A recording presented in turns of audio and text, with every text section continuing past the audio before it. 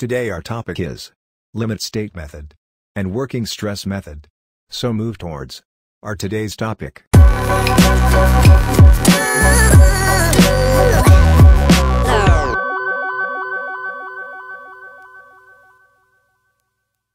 Introduction. Working stress method and limit state method is a technique of designing a structure. The cardinal difference between the working state method and restrict state technique is that working stress method is an elastic design technique, whereas limit state method is a plastic design technique. Working stress method. The working stress design method is a method used for reinforced concrete design, where concrete is treated similar to elastic steel and concrete, wherein the relationship between load and stress is linear.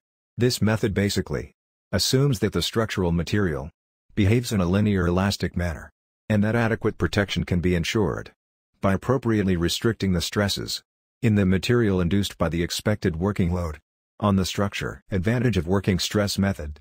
This technique is simple in calculation and simple to understand. This methodology provides the worst combination of loadings and higher efficiency throughout excessive conditions.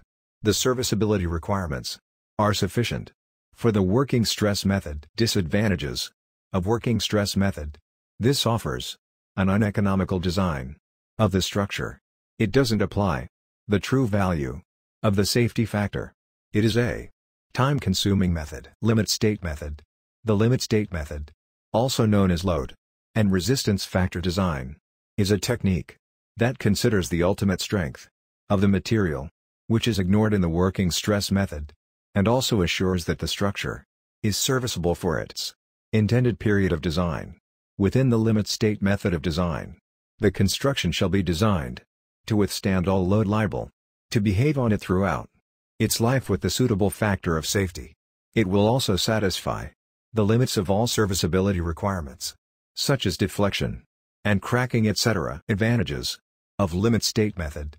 It uses a modern way of designing a structure that encompasses a wide range of logical and technical considerations. It includes separate consideration of different kinds of failure, type of material, and type of load. This provides an economical design of the structure. Disadvantages of limit state method.